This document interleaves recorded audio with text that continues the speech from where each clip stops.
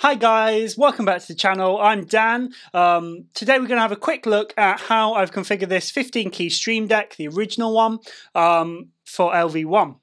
But before you just jump into it, don't forget to click the bottom right hand corner. There's a little icon there, DBA YouTube icon, and that will subscribe you to the channel. We've got loads more content coming out, load more LV1 content, so loads more is planned, but obviously if you click subscribe and turn the notifications on, you'll find out when they're coming out, and we'll get into this. So as you can see, this is the StreamDeck home screen, and I've set the resolution on the laptop already to 1280 by 768, which saves a resizing problem later. Waves has only built the LV1 to work with 1280 by 768 currently, which kind of really sucks for higher resolution. I normally run this at the max resolution, as I'm sure most of you do, but we'll get by for this video. So we're on the home screen here of the StreamDeck. So this LV1 icon is a multi-action switch, as is the QLab one and the companion one and the multi-rack one. So that opens a program and it switches to the profile that I've made for it. So the other profiles will do the same thing again. So if we switch to it, it will switch to LV1. So along the top, I've got the home profile, so that just takes us straight back to there, back into LV1. And then I've got the same thing again, multi-action switch, but I've got audio MIDI setup, system preferences, LV1, and then the Waves SoundGrid driver control panel. So I can press it, that's already open, I can switch back. That's already open. You can see the display settings that I've got. You can't scale the display exactly, but you can get it pretty close. So that's as close as you can get it on a Mac.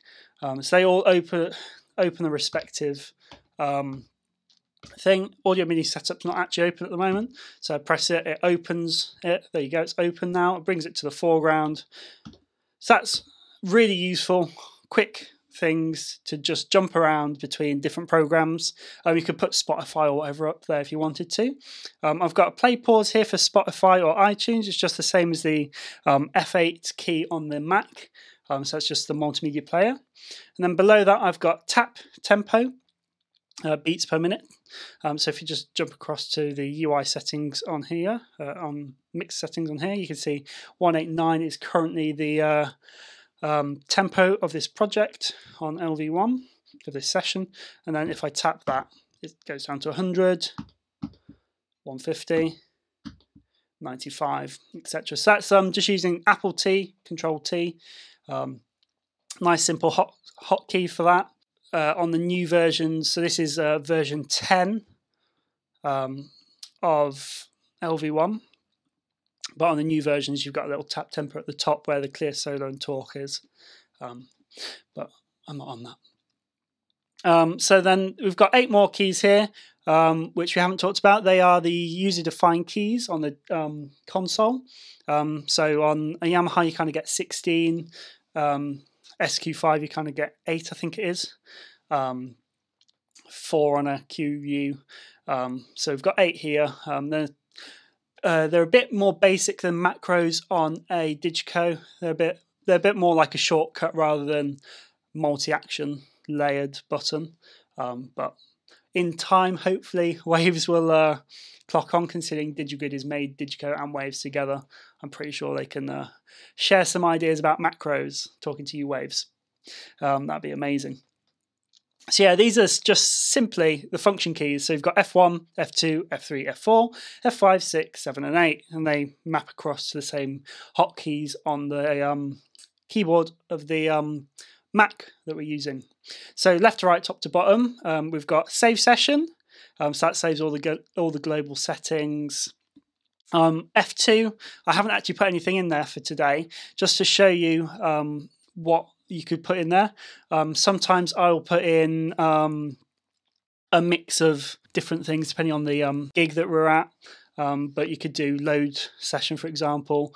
You could do an effects hard mute. So if you had a DCA set up for all your effects, you could do that and it would mute that DCA, or mute just the delay. Send is what I would do.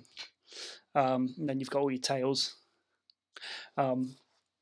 You could do bring a selected aux up, so like sends on fader on a desk on a QL. You press that and that fader comes all your faders change into that AUX. You could do that. You could do a hot plugin, which is another one. We're going to look at that on the F6 that I've got at the bottom. I've done that before on a delay. So you just set that up as a delay, and you can go through and change the feedback of the delay kind of thing on a H delay normally for me. Then after that, I've got previous scene and next scene.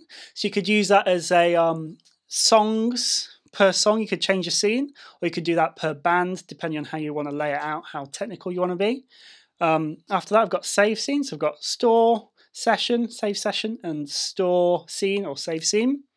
Next to that, I've got previous and next channels.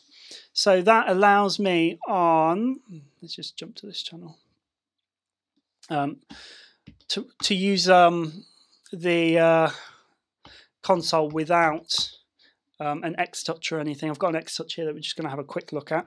But that allows you to quickly jump across to a channel and change the level that's going to it. And then lastly, I've got F6 on the master bus. So this is a hot plugin. So we'll just quickly jump to that. So that will load up my left-right channel. So I've got sub-align, which is currently bypassed. F6 is the RTA version. Vitamin and then SSL comp. The Vitamin and SSL are both just using a mastering plugin, and the F6 has no EQ added to it at the moment. The idea of this is it allows you to quickly get to an EQ. So if you've got a bit of feedback in the room, or you don't know where it's coming from, but something's ringing, you want to quickly jump to something. So I've enabled it to always jump to rack 2 on the left-right master bus, which is where I've put my F6. And then you could just jump into here and notch out wherever it is. So that's all the keys on the StreamDeck. So I've designed this StreamDeck to be used with a laptop, just with a mouse or the trackpad, the laptop and the StreamDeck. So it's kind of negating using the X-Touch or anything else that we've got, a touchscreen for example, which you could obviously jump straight in and do all this kind of stuff on. So yeah, the X-Touch has got user-defined keys on it. It's also got mute groups, which is this pink layer. So I've got drums mute group, band mute group, vocal mute group, and then I've got a few others that are spare, 4, 5, 6, 7, and then I've got effects, and then you've got solo clear and stuff and tap and stuff. And obviously using these faders is preferable. So I kind of want to take this system out, StreamDeck server and DigiGrid D and a IOX 1206, 1208 with a small band, and kind of just use it with the MacBook Pro. I do want to buy a NUC or an Axis One and put that into the mix so I can free up my Mac. But for a super small show, which is kind of what we're looking at today, I'm thinking of StreamDeck, MacBook, server, and I/O, and that will be all the control, no touchscreen, no faders. So that's kind of what this is set up for. So I hope that makes sense. Hope that's useful for you. So this is super portable rig. Obviously you can throw a MacBook and a StreamDeck in your rucksack. Take one 4U case, which has got all your I/O and stuff in. Let me know what you use on your user-defined keys as well. That'd be super interesting to know. So I've got these function keys which you've just seen, but let me know what you use and how you integrate the StreamDeck into your LV1 system, or whether you haven't even thought about doing that. Maybe you've got one and it's just doing other stuff, or maybe you haven't even got one. It'd be great if Waves could like integrate OSC or JavaScript or AppleScript, like the QL and CLs have, the Yamaha ones, integration into the LV1 platform. And obviously better display resolutions, more resolution options would be great 2021 onwards. It'd be great if we could make more use of Companion and not have similar issues to my what's it called, my QLab file that we kind of had a look at in the previous video, where if I haven't got LV1 on top and I press F1, it doesn't do something strange that we're not expecting it to. Obviously, to use Companion, currently you have to use like an OSC to MIDI mapper to use it for LV1. I'm going to have a look into that. I'm going to hopefully suss it out, work out how to use it perfectly, and then I'll do a video on that when I've worked it out and made it work, doing at least all that it does today. Otherwise there's no point. I mean, I've heard good things about Osculator from Mac OS, so I'll have a look into that, and it kind of does all the OSC to MIDI work for you. I think that's like £12 to buy as an app now. And then there's Biome MIDI translators, another one we're going to look into. So there's a couple of options there. I'm going to have a look into them, depending on how long we're on quarantine for. I mean, ideally, I want to have a QLab file where you've pressed spacebar on the song, and that will fire the stereo track of the song, the click track of the song, and the video of the song. And it also changes the desk, so that will change the desk scene and the tempo for the delays. So I mean, that's the goal. That's what I'm aiming towards. Hopefully I can do it all. I don't know. I'm not going to lie. It's all a bit of an experiment, but I'm having good fun trying it. As ever, it's a pleasure to have you here with me.